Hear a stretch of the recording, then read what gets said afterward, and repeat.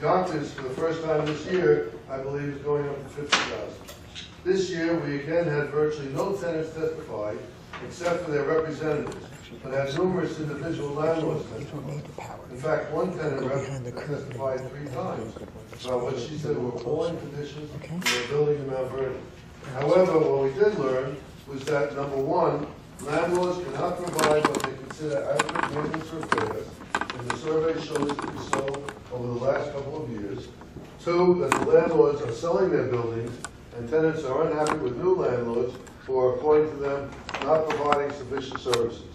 It's interesting to note that the 0-0 lack of increase in 2010 and 11 just really hit through 12 and 14, and still showing up this year to some extent. Since almost 60% of the tenants take 2-year leases, and these leases took effect between October 11 and September 12. The effect of the 0 guideline hit between 11 and 14, thus denying landlord increases they needed to keep up with inflation and the cost of living.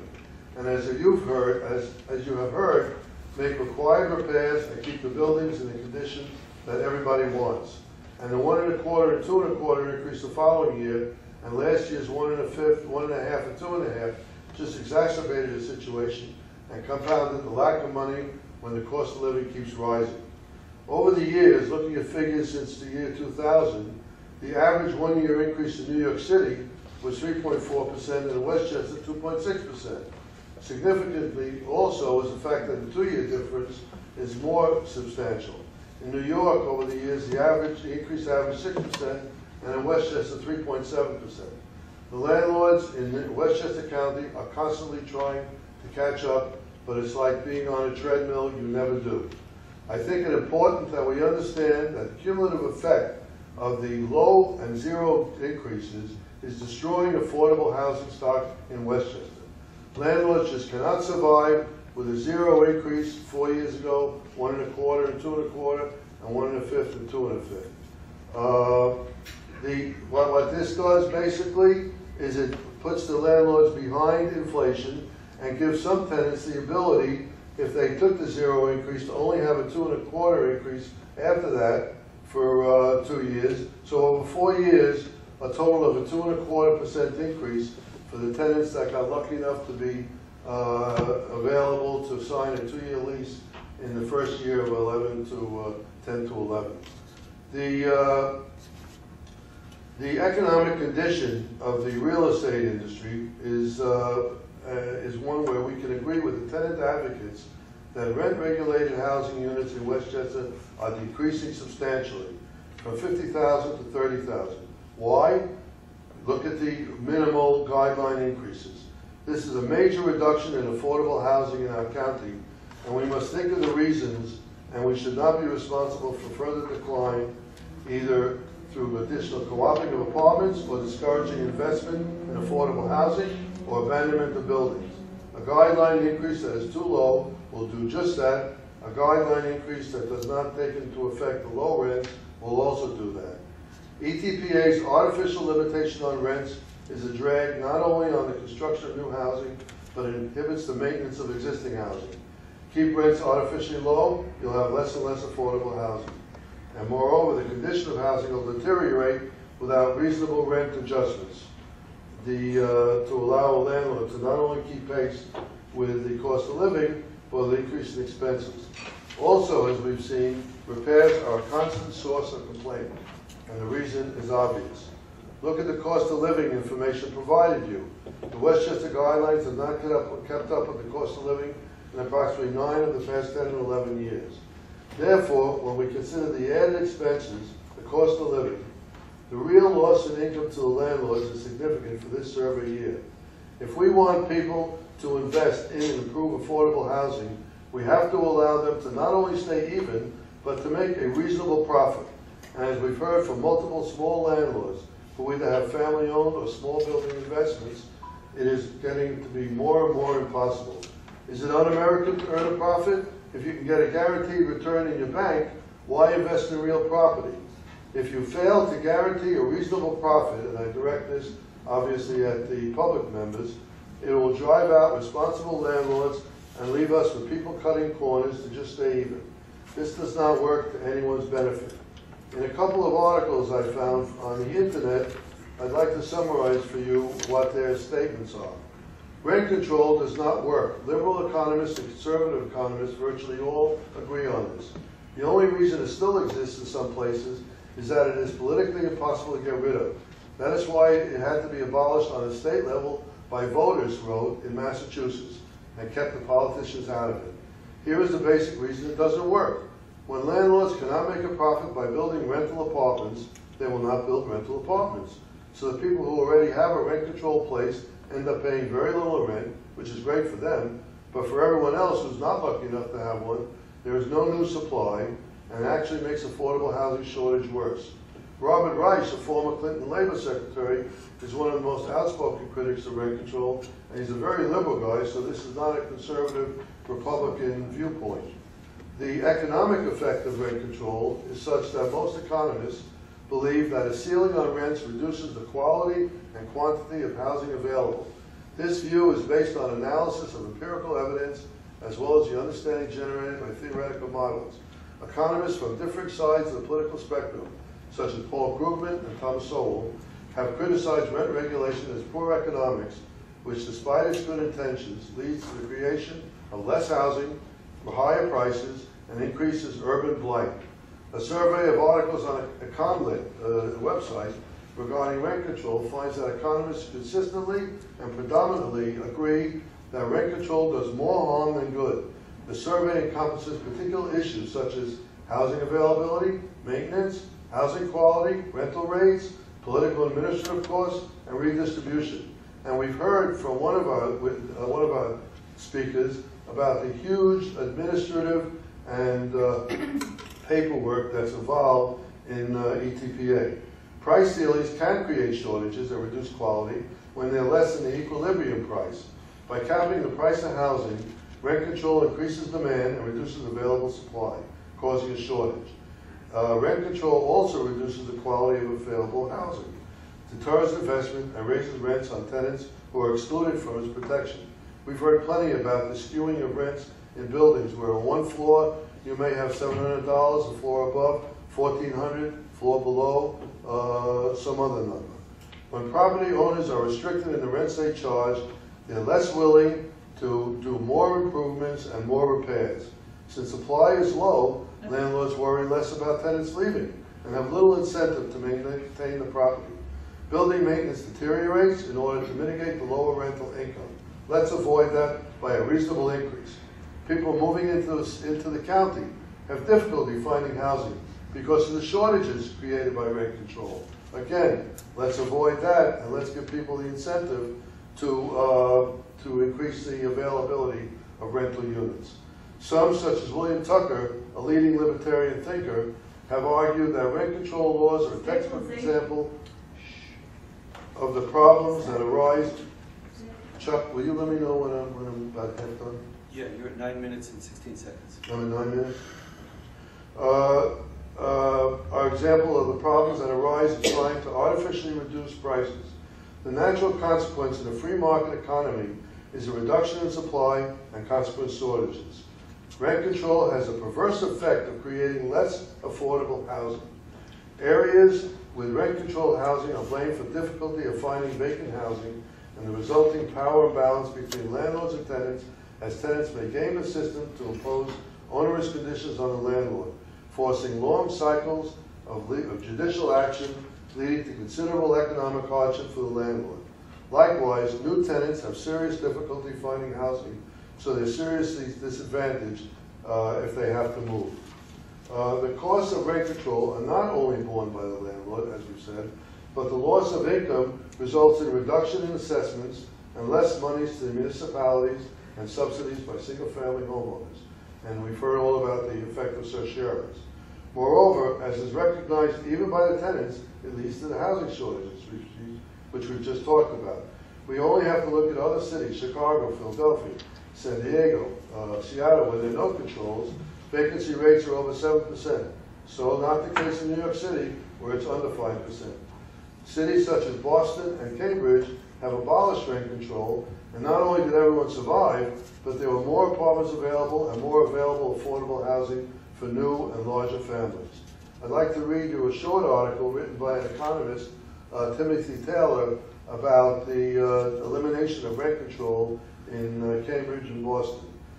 The rent control buildings in Cambridge, Mass. typically had rents 25 to 40% below the level of uncontrolled rental buildings nearby. However, the maintenance of rent control buildings was often subpar. Sound familiar? With a higher incidence of issues like holes, walls, floors, paint, railings, and the like. Owners of rent control properties had no incentive to do fix-ups because they would be unable to properly recoup the costs. Taking all this together, the way to think about rent control was that it created a situation of low quality and poorly managed housing stock, which then rents for less than uncontrolled properties. If the goal of public policy is to create lower quality and more affordable housing, there are other ways to accomplish that goal. We could change zoning laws, we could mix rentals, we could do other things to get more affordable housing. Or those with lower incomes could, as we have here, receive housing vouchers. But when rent control is enacted in a way that leads to degradation of a substantial portion of the housing stock, and we heard one person after another complain from the tenant's perspective, not about the amount of rent they're paying, but about the quality of the housing that they're in. The costs are not just carried by landlords of those rent control apartments. In fact, the majority of the costs may be a result of the spillover effect to real estate that isn't rent controlled. When a substantial proportion of the houses in a neighborhood are not well maintained, everyone suffers. Over the years, while long-term tenants continue to stay in their apartments, reducing the availability of housing, new tenants have to look for either luxury housing or pay rentals that are much higher than necessary.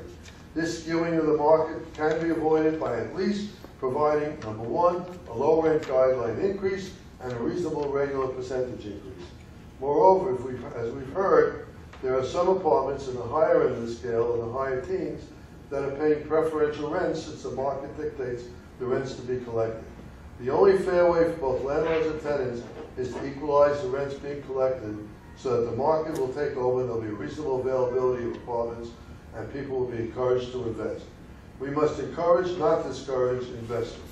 We have a new generation of landlords that we've heard of who want to provide housing but also want to make a reasonable profit, which they can't do at 0 or 1 or 2%. Expenses increase exponentially and income barely increases. We've heard much about vacancies. However, that's a phony argument because, number one, if you add the numbers together, those numbers are the legal regulated rent, and most of the rentals that get up to over $1,500, $1,700 in Westchester County are preferential rents. So although you might have a rent where you figure the numbers at $2,000, the tenant may only be paying $1,500. So the numbers that we were given by one of the tenant reps are not real numbers. They're numbers that are only accurate if you take the full legal regulated rent, which obviously at $2,500, $3,000, $3,500 nobody pays. As to the increase in vacancies, approximately 25% of the units, according to your charts, have under a 5% increase. Over 90% of the units, according to the charts, have less than a 30% or 50% increase. A significant number of vacancy rents are even within the same statistical range of the charts that you have. And the charts, as I've said, reference the legal regulated rent, but that's not the real rent that's payable. Vacant units have gone down in the last year, over 16% after going down 21% the year before, and 15.7% the year before that. And of the vacant apartments, only about 20% were vacated as a result of high rent vacancies. So what are the real issues for landlords? Taxes, going up again, an increase from 1.1% over the prior year to 3.8%, a major increase in the major expense for all landlords. Insurance, which doubled last year. Fuel, although had it gone down, now went up 18% in the last 4 months. Repairs, down by 50%. Is that what we want? As I've said, vacancies are a red herring. Income increased at a much lesser rate than last year, 3.6% as against 2.5% this year. Chuck, how much time do I have? 2 minutes, 50 seconds left. I'll be close. If you look at the cost to income ratios, which the tenants look to as profit, That is really only the amount of money that's available for payment of mortgage, establishment of reserves for capital improvements, major capital improvements that don't get MCIs, and about half the major capital improvements don't get MCIs. There is actually 1.2% less income available for those items, not even considering a marginal profit. Considering the total amount of income for the regulated units that are reported is over $245 million, 1.2% lost is almost $3 million. Unavailable, which went for increased expenses.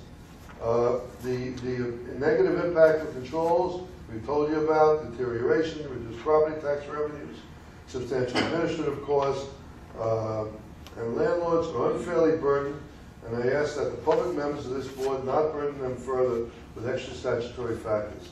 Thus, the landlords are caught in an ever-swirling cauldron of increasing expenses, including taxes, repairs, maintenance, utilities, while the income is not increasing at as fast a pace.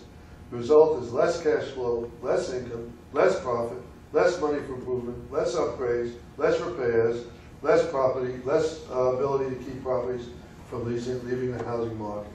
Every year we hear the question, why they're landlords? Well, I don't think we'll have many more landlords if we continue going at the rate we've been. If you want to kill housing for those in rent-regulated apartments, the surest way is to provide less than adequate rent adjustment. So we ask that you save responsible landlords, save affordable housing, and provide a reasonable increase of 4% for one-year leases, 6% for two-year leases, with minimum increases of $40 to $60, depending on whether it's a 1 or 2 year lease. Thank you very much. I'm sorry, would you just repeat the numbers again? 4% for 1 year, 6% for 2 years, $40 with a $40 minimum for 1 year, and a $60 minimum for 2 years. Thank you. Did I make it, Chuck? 35 seconds to spare. 35 seconds to spare. Can I do a little tap dance? Thank you very much. Okay, thank you. Just, stay up there, and Elliot, if you want to go up there with him, it's fine, but it's entirely up to both of you. I'd like to open it up to the board members if you have questions or comments. I'm not going anywhere. I'll be around.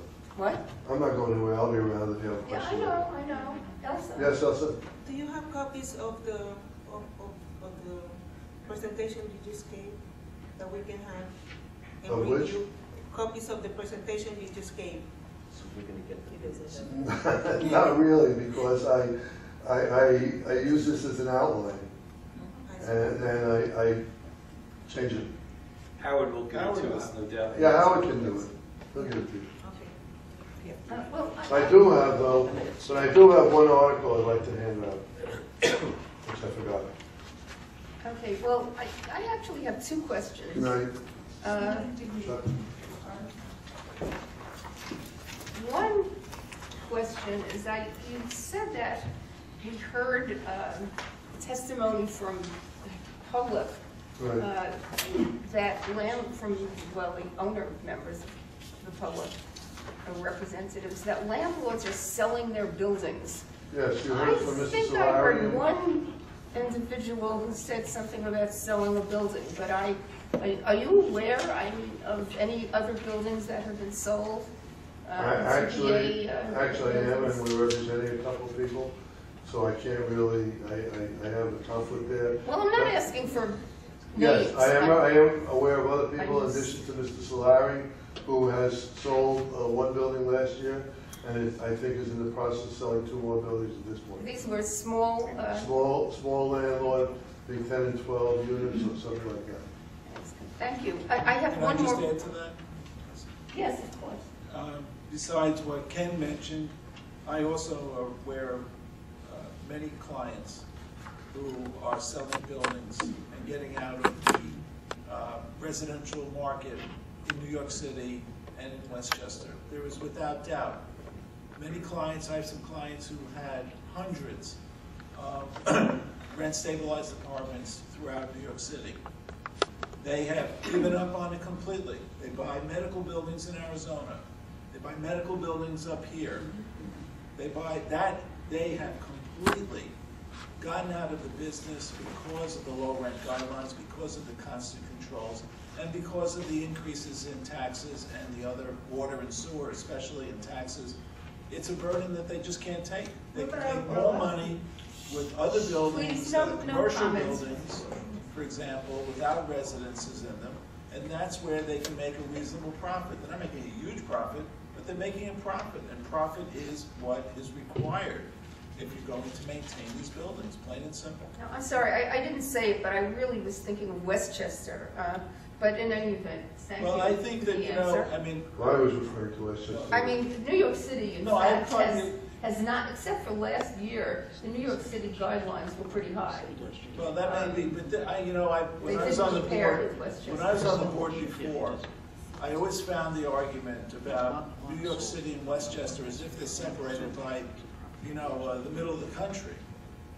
This is New York City. Westchester would not be here without New York City. New York City is the engine that drives the state of New York and the tri-state area, Connecticut, New Jersey. And the fact is, it's right there, and many of us make our living with New York City. We'd probably have no jobs if there was no New York City. And the low-income housing, the rent-regulated housing in New York City is exactly the same as the rent-regulated housing in Westchester. There's no difference. What possible difference is there? There's none. Just in the amounts of the rents. I'm sorry? I have another question, but if anybody on the board has some comment or question, please. I have a question Yes. about the profits, the lack of profits by the owners. Now, are you saying with your presentation that there was no profit, and because there was no profit, we have repairs that are not done, and that's what's providing the substandard housing? Well, I think the problem that you have, excuse me, is that landlords are burdened excuse me. Landlords are burdened not only with the expenses, but they have obviously mortgages, taxes, and other things that have to be paid. They're going to try to eke out some amount of money as compensation for their own efforts, whether it's a management fee to manage a building, or it's their own sweat equity to get back. And I think where it comes from is it comes from repairs, because that's where you can squeeze it out of. And I think it's fair to say that there is a minimal amount of profit. If you look at the numbers on the cost to income ratio, which I think is somewhere around 88% or something of that nature, 89%, that doesn't even consider that doesn't even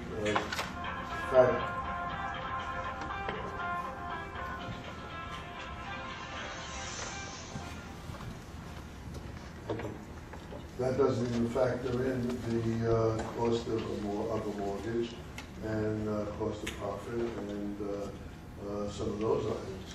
So that there's probably some minimal profit there in some buildings, and there's probably no profit in others. I think we have, if you had a reasonable profit, look, if you can get some money from bonds and things of that nature, why take a risk in real estate with all the excuse me, with all the effort that it takes?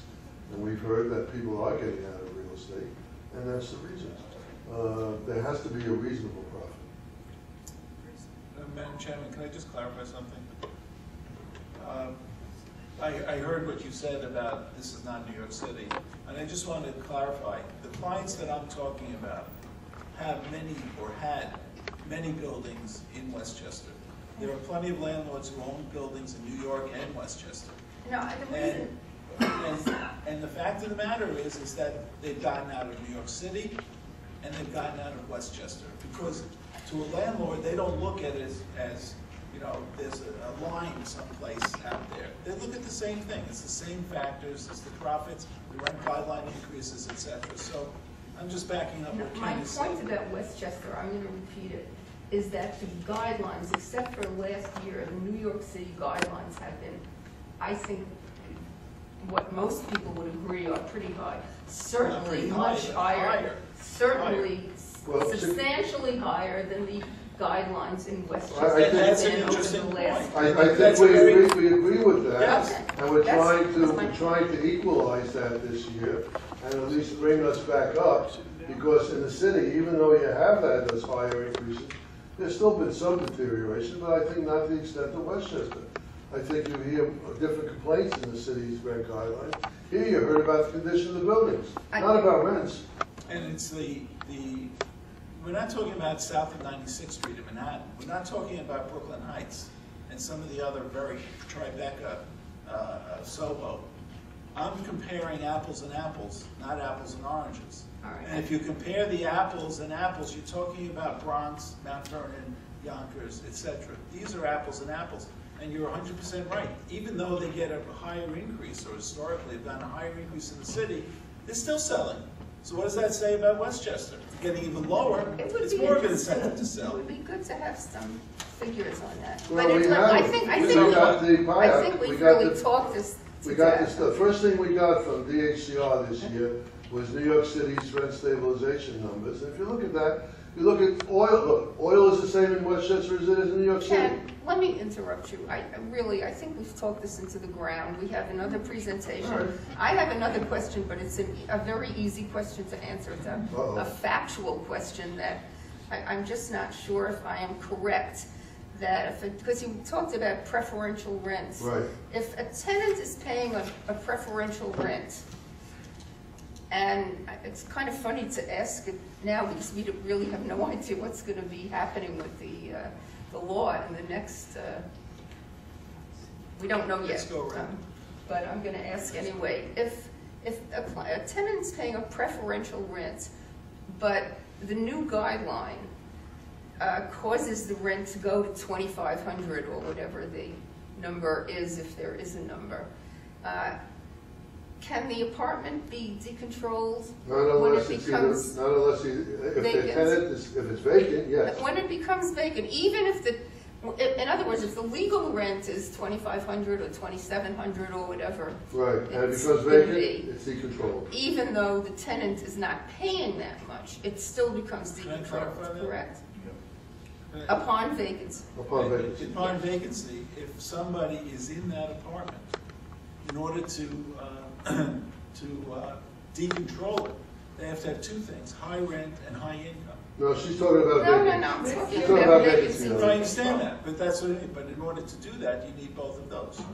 No, No. not if it's vacant. Well, a vacancy, yes, of course. All right, that's what her question was. On I vacancy. thought it was a little different, but All okay. right. You're not talking about an I'm existing sorry tenant. if I wasn't clear. Thank you. All right, thank you very much.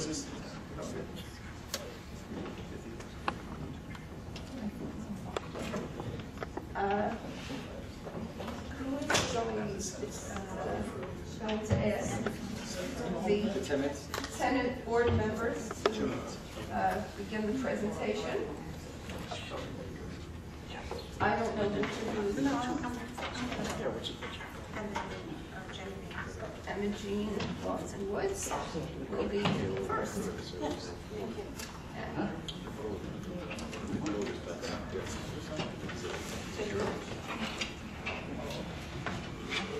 Thank you, and good evening, board members. Good evening to everyone that is here tonight. I am going to be very brief.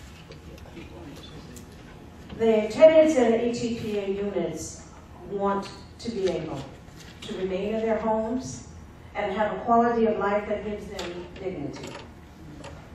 They are part of the public, part of society. They're working people, seniors, in their 70s and 80s, people from all ethnic groups, and yes, taxpayers. Westchester County has 18 municipalities that have adopted ETPA. There are units in Larchmont, Eastchester, Pleasantville, Harrison, Irvington, etc. The board may not hear any testimony from these areas, but ETPA tenants are there. They too are part of the public. A speaker for the public referred to rent stabilization as essentially a social program subsidized by taxpayers. Programs such as Section 8 and other programs are to help the poor, implying that only poor people live in rent-stabilized units. All income levels live in rent-stabilized units. It is a fact that some of the smaller ETPA units are in some of the more impoverished areas of Yonkers, Mount Vernon, and New Rochelle. And some ETPA units are in some of the more affluent areas. Rent stabilization is a law, and shelter is one of our basic human needs. The owners of ETPA units invest in that human need, and they expect that they expect the board to give them a return on their investment. The owners are in this business to make a profit. Year after year, with the exception of 1983 and 2010, the owners' investments have been boosted by rent adjustment increases. The survey schedules also reflect a rise in income each year. A one-year jumbo CD at $100,000 yields from 0.40% to 0.75% for a year. Yet the owners want far more than even the bank surveyor. Thank you. This vote will continue.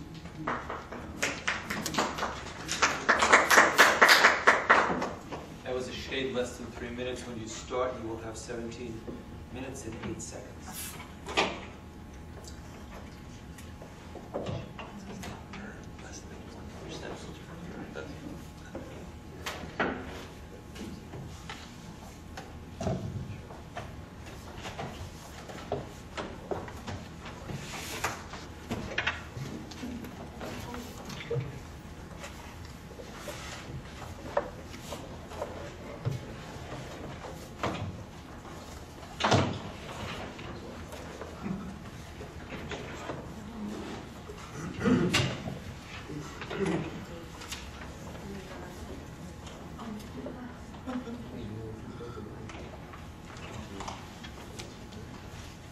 Both the folder and the handouts were passed out.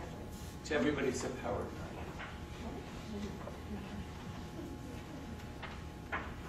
Chairman Morgenstern, members of the board, Deputy Counsel Lesnick, I'm going to address tonight two important factual issues and the overriding policy concern that warrant your serious consideration as we deliberate rent guidelines this year.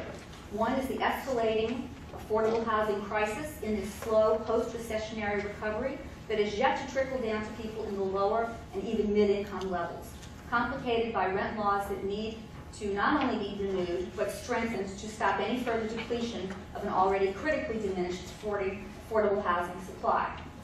And the other is the contrasting economic reality for owners, who see revenues increase year over year, even when the number of regulated units continues to decline, and whose level of net operating profit has remained solid and consistent, irrespective of any additional guideline increases, attributable to the fact that vacancy allowances and vacancy decontrol keep pushing higher-end regulated units out of the system and bring other units that much closer to deregulation. The other issues I usually address in my presentation are more fully handled in the written materials that I have distributed to the board and entered into the record.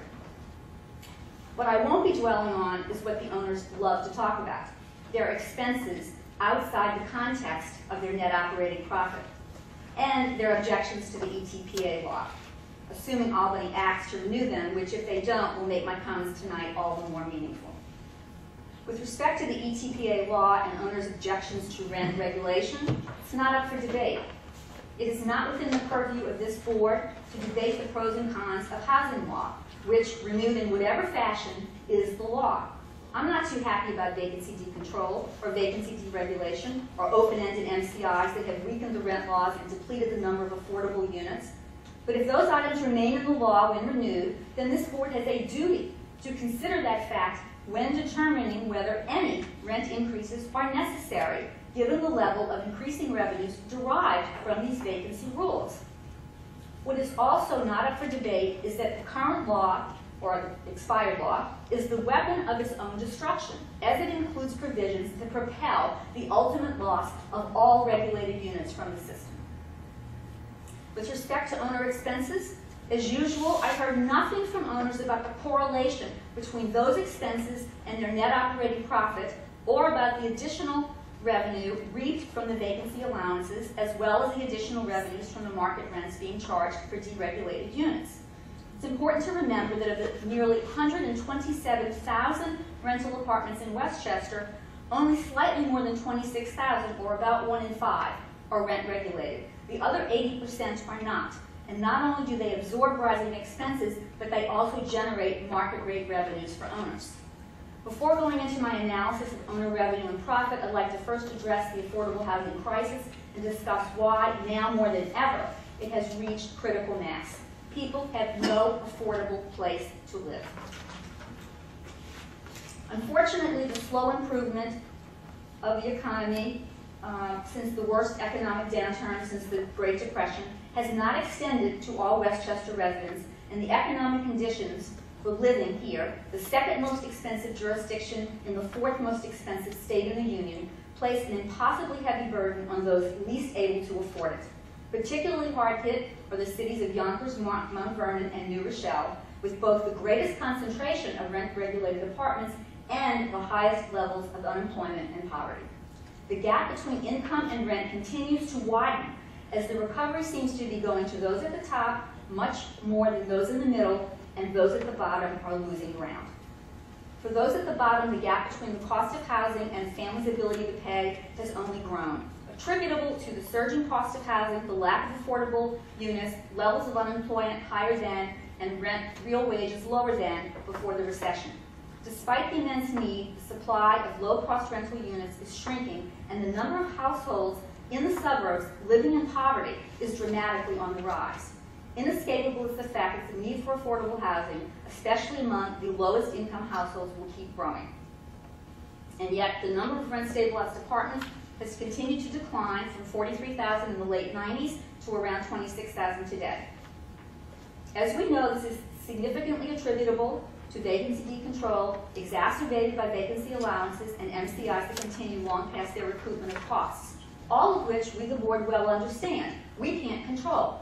But the board is directly accountable for larger than necessary year-over-year rent increases that have contributed to pushing rents beyond the means of the average rent wage, in addition to moving more units out of, or just one vacancy away from, total deregulation. On the lack of affordable housing and the gap, I'm going to refer you to the 2015 National Low Income Housing Coalition report. It's contained in the materials, which really it documents that the average renter wage in Westchester at $17.57 is 43% less than that needed to afford a two-bedroom fair market rental. And as we know, many renters' income is significantly below that wage.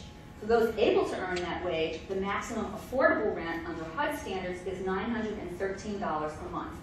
Yet the average rent-stabilized rent of $1,298 is 142% more than that, and the current fair market rent is 170%, 74% more.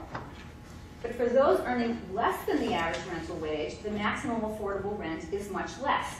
$455 for full-time minimum wage earners, $566 for those extremely low-income households, and for SSI recipients whose current average benefit is $542 a month, the maximum affordable rent is $246. So even those regulated apartments at the average regulated rent of $1,298 a month are well beyond the means of the average Westchester renter, and impossibly beyond the means of those making minimum wage or in fixed incomes. And that is why it is absolutely critical at this juncture as a matter of policy to decline to enact any additional rent increases. Between 56 and 61% of residents in Yonkers, Mount Vernon, and New Rochelle, where 75% of the rent-regulated units exist, pay over 30% of their income on rent. At the other end of the spectrum, raising rent guidelines unnecessarily for the 25% of regulated apartments with rents over $1,550 jeopardizes their regulated status, further reducing the supply of affordable units. Contributing to the critical shortage and making it worse than it has been in the past are the following factors, and the materials backing this up are all contained in the binder. 1, the surge in the number of renter households since the recession due to the steep decline in home ownership to levels not seen since 1965. The slow growth of rental stock in New York, which is documented to be slower than in other major metropolitan areas. 3, the surge in rents due to increased demand for a limited supply, with New York rents consistently outpacing inflation and contributing to a housing squeeze that affects severely rent-burdened renters the most. And 4th, the fact that despite the economic recovery at the top, income at the bottom is essentially stagnant, putting even more pressure on these struggling households. With so few apartments available, period, and with even fewer of those available, affordable to low or moderate income renters, you get a pretty good picture of why affordable housing is at an all-time low, with 3 out of every 4 extremely low-income households spending more than 50% of their income on housing costs. Now, if never before, the board, under its mandate, must take into consideration before enacting any more, must take all of this into consideration before enacting any more unnecessary increases that will make the dwindling stock even less affordable and lead to continued depletion of the quantity of regulated housing that does remain. My comments with respect to unemployment, seniors, poverty, and flat income, again, they're all contained in the materials. Now turning to the opposite end of the spectrum, owner income.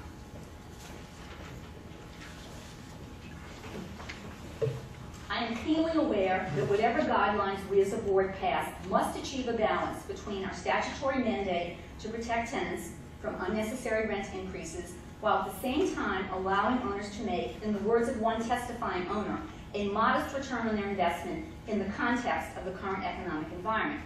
As in prior years, I would like to walk you through my analysis of the numbers. With respect to revenue, no matter what this board decides, 2 things are guaranteed. Even when there is no increase in rent guidelines, rental income always goes up, primarily due to vacancy allowances and vacancy deregulation.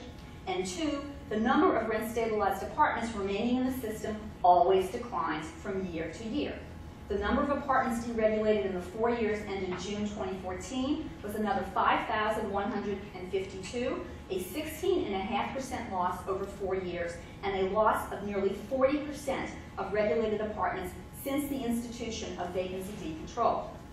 At the same number lost as last year, it is estimated that an additional 429 apartments will become permanently exempt in 2015, and at that rate, in 2015, total units will be reduced to approximately 24,000. And if that rate of decline continues unabated, we could lose all regulated apartments by 2025. Yet despite the steady decline in the total number of units, based on the owner survey data, the rental income generated from this decreased number of apartments was up 2.9% over the preceding year. And as rents have climbed and rents on vacancy leases have declined even more, with average vacancy increases of 16% for 1 year and 18.21% for 2 years, it is a given that total owner income generated from a dwindling pool of rent-stabilized units will continue to increase year over year.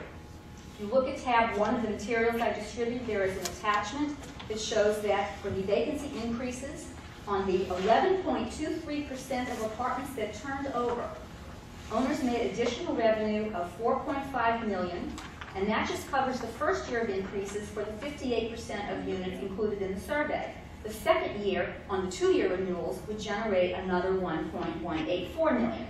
Extrapolating that to 100% of registered units would mean increased revenues attributable to these vacancies of over $9.8 million just for vacancy allowances. And that doesn't even include additional revenues generated on another estimated 758 apartments that were permanently exempted in 2014 and are estimated to become permanently exempted in 2015. Under the current, just expired, weakened rent laws, whether rent guidelines go up or don't go up, owner income increased, as it always does, year over year. Second category, expenses. There is really no need to explain on the arguments on expenses. All of it's included in the materials, And quite frankly, it's not really relevant outside of the context of net operating profit.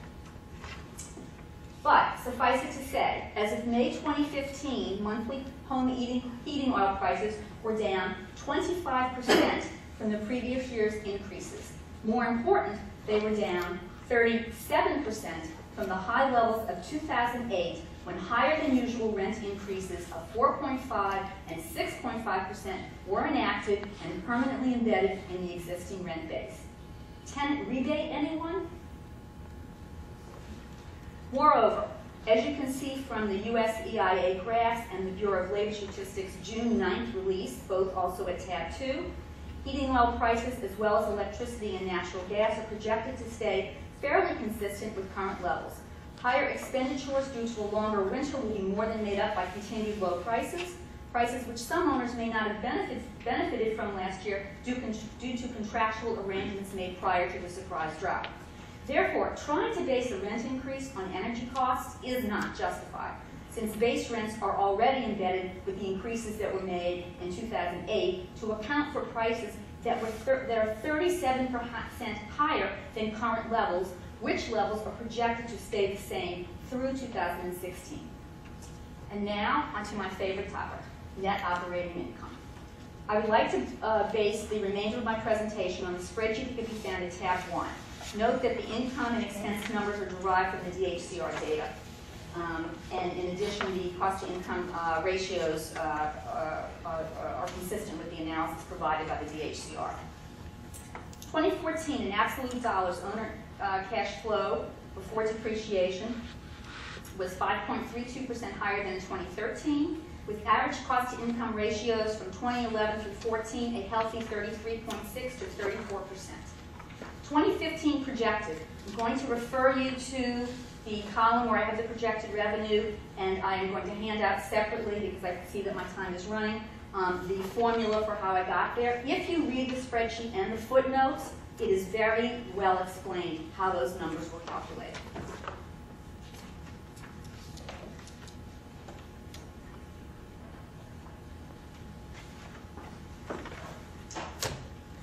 The analysis proves beyond a doubt that the board was absolutely correct in enacting a rent freeze 4 years ago. Last year, the increases passed were higher than necessary, and in fact, a rent freeze was more than justified. Now you're being asked to compound past year's increases with more increases, when they're already guaranteed $10 million on vacancy increases and untold millions more from an estimated 758 permanently exempted units. So based on the several years of analysis that I believe in hindsight has proven over a number of years now to be sound, and as a matter of public policy, I believe the time has come to not only freeze rents this year based on the numbers, but going forward to decline to enact any further rate increases unless and until such time as rent laws are strengthened to eliminate the vacancy regulations that enrich owners at the same time that they contribute to the demise of the system. We need to protect tenants and preserve the shrinking quantity of affordable housing that remains. And we can do it, knowing that owners will still reap more than modest net operating profits, consistent with those achieved in recent years.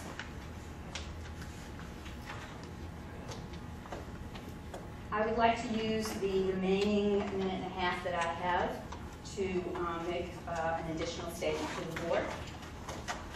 Reverend Lofton Woods and I would like to use our last minute to raise with the board issues of concern we have with both the substantive and concerns both substantive and procedural regarding the circumstances surrounding the appointment of Michael Rosenblatt to the board as a public member.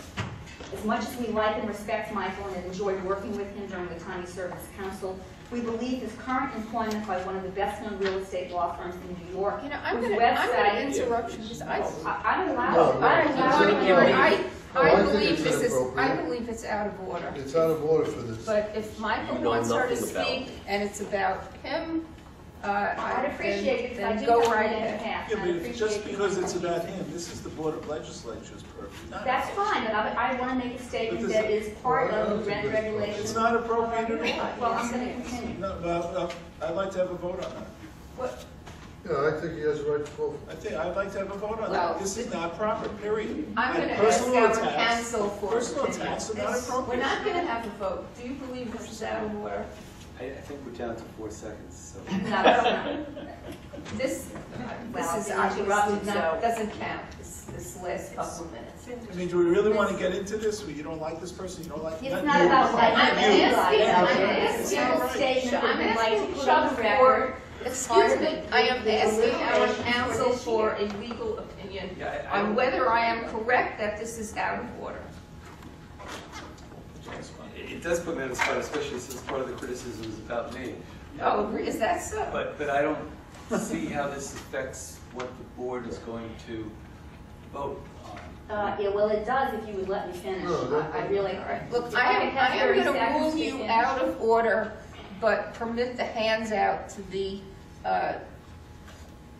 distributed, which it already has Excuse me been. for 1 second, though, then I have another handout that I will submit my statement to the board. Okay. Thanks. Just hang on 1 second.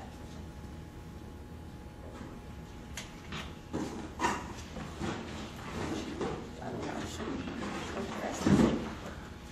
should not be raising. Is she finished now? She has another hand. So,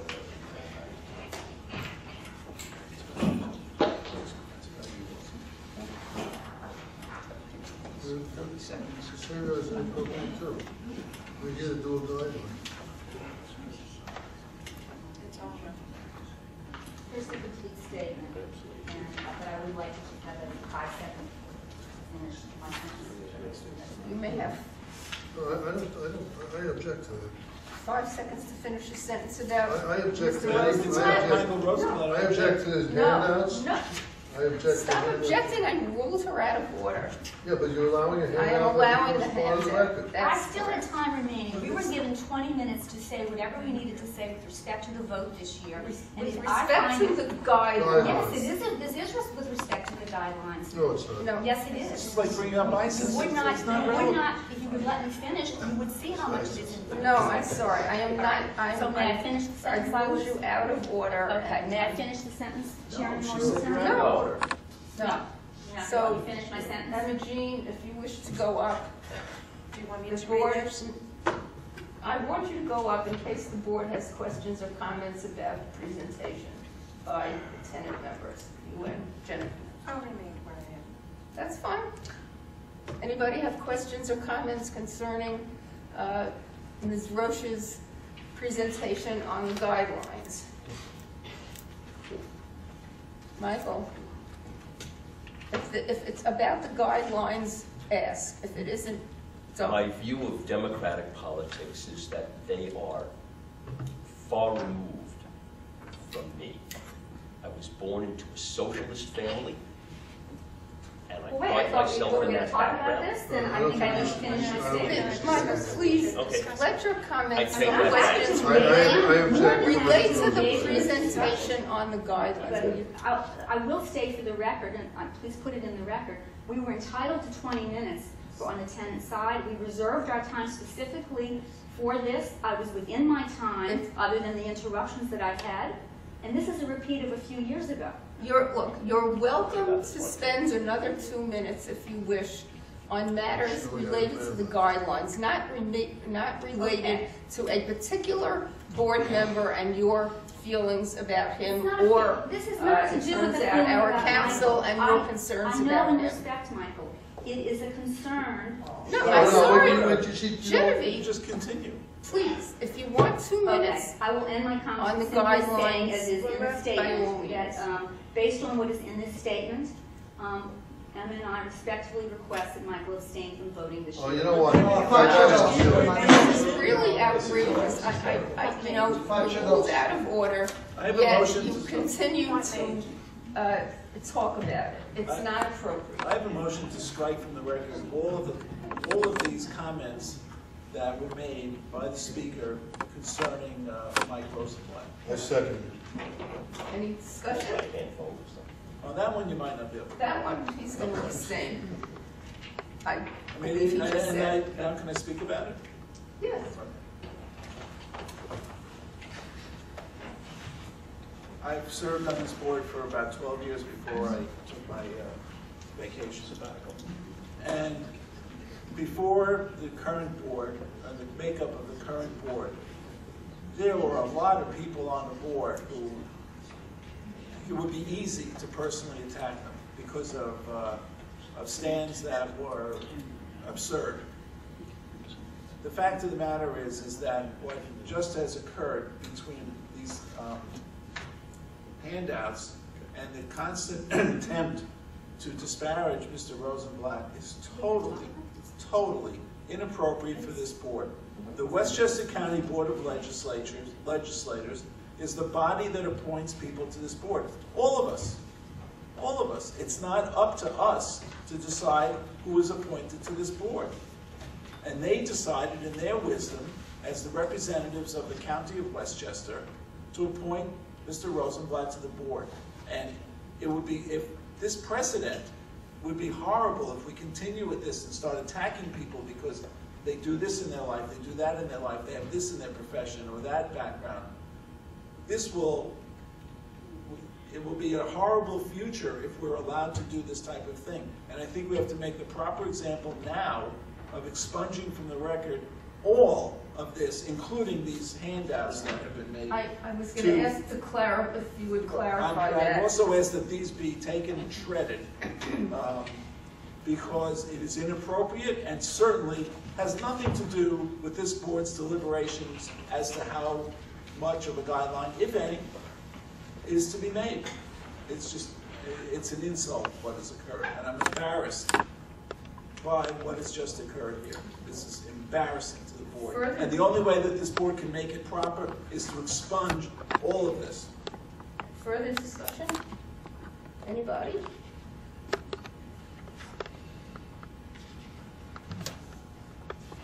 Call the question. Somebody call the question? You called the question? You made the motion. No, he made it.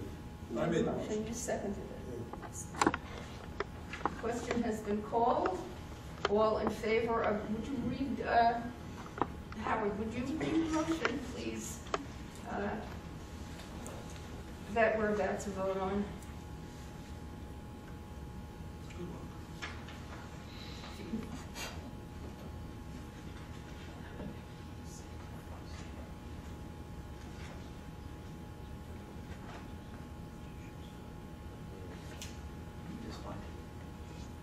Take your time.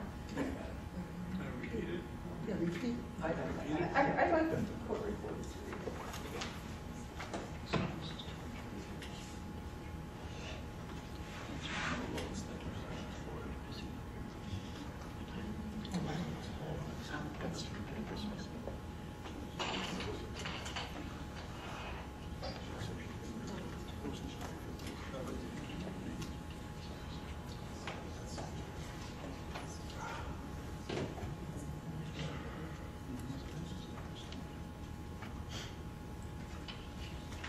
Well, read the paragraphs that we explained.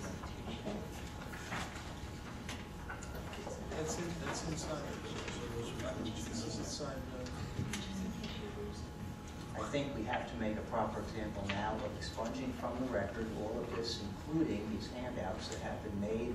And I was going to, if you would clarify that, I also asked that these be taken and shredded because it is inappropriate and certainly has nothing to do with this board's deliberations as to how much of a guideline, if any, is to be made. I'm sorry, I was looking for the motion. If you can't find it easily, we'll just ask the maker of the motion to... The motion is... It was before that. Let's just repeat it.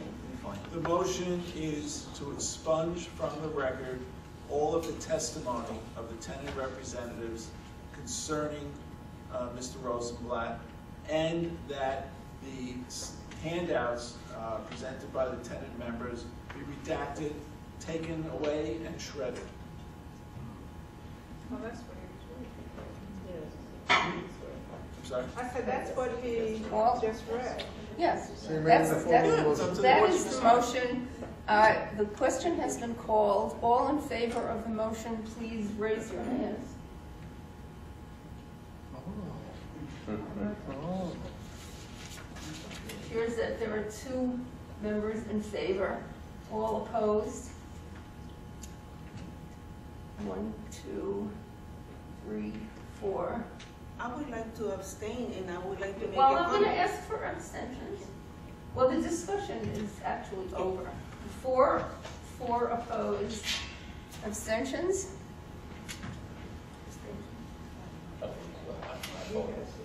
And I have a reason and I want to give it. All right. Okay, I respect Michael, and I'm glad that he is with us, because the person that he replaced, you know, we had problems. I think we're on the record, so So don't go into personal stuff no, about anybody. but I'm going to say that and I'm glad that he is with us, but I want to keep my hand out because I want to read whatever my colleagues have to say and whatever they think. I have another motion. But just, the motion fails. I know I have another motion. Yes, sir. I move that the statements made by the tenant You know, representatives be excuse me, I expunged just from the record. remembered something that nobody else seems to have remembered. We can't take any action at this meeting. All of the great legal minds, of which I am not one, neither great nor legal. I am the only one who have very, very belatedly remembered that the board I don't know that this would be made. considered an action, it's more of an administrative Oh, view. okay. Whereas the chair makes a ruling and someone makes a motion to overrule the chair, but the chair hasn't made a ruling, so. Well, I have the just I a have the moment, floor just for a a motion. moment. So you think it's okay? I mean, I think. Does our council think we can proceed with these motions? I- Since they are administrative, They're- they're not action motions, so. They're not an action. You've asked the board for their opinion on whether or not this should be continued or not. And I think that's valid for the purpose of this meeting, it's merely administrative. Okay, so we'll proceed. Mr. Cherson has another motion. I move to expunge from the record all of the statements only that were made by the tenant representatives concerning Mr. Rosenblatt. And that, of course, specifically excludes the handouts. Second. Discussion? Well, since I didn't get to give I the didn't statement, get and to it's, say. what I did say was out of context, because I didn't get to, it's a 1-minute statement, and I didn't get to give it.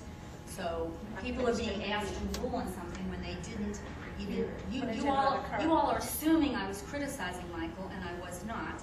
And you didn't let me give the statement, and I wasn't asking, we don't have the power to remove someone from the board, but I was asking for something that did relate to the vote that we're going to take. And I do object, on the record, I object to being treated like this. Elliot? Yes. A point of clarification. Other than shredding these That's out. documents, what's the I- difference between I- this motion and the No, the previous? difference between the motion and this is that, as Elsa pointed out, apparently there's a difference between the handouts and the oral statements that were made. So this motion has nothing to do with the paper handouts, it only has to do with the oral I statements. thought you said that includes the handouts. No. The original one included the handouts. Yes. The second motion is only the oral statements. Will you to expunge. repeat it, please? Sure. The motion is to expunge from the record any and all statements made by the tenant representatives concerning Mr. Rosenblatt. So that basically would be from the end of the presentation until the point when she started saying that I have this additional matter or things to say about Mr. Rosenblatt. I recall you saying something about the handouts, but I think I did. perhaps you No, meant I to did. say He excluded that's the not handouts. part of the He's motion. made a different, I was including the It's handouts. just a clarification. he's made a different proposal. Yes. Any more discussion? I had seconded. You seconded? Yeah, I thought. I heard you. All in favor of the motion?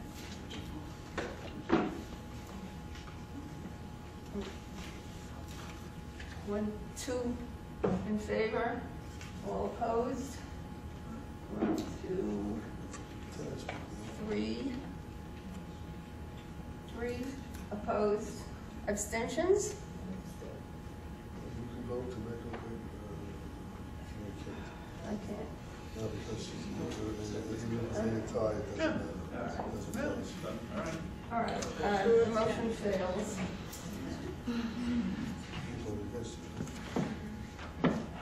Was two votes in favor, 3 against, and 3 abstentions? That doesn't have. There were two. I think there were two abstentions. 2 abstentions. Okay. Who abstained and who voted? I couldn't see down there. Abstentions, let's do it again. Valine Aqua and Michael Rosenblatt abstained. And Elsa. And Elsa, so Elsa there's 3 abstained. abstentions. 3 abstentions. And the chair did not vote. No, I don't need to vote. Okay. There's no tie breaker today.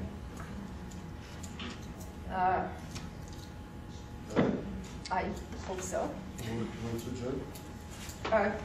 Just a minute. I still would like to find out if any of the board members have questions about Ms. Roche's and Reverend Lofton Wood's presentations. If you do, we'll ask them to go back and stand with the mic. Vacancy calculations.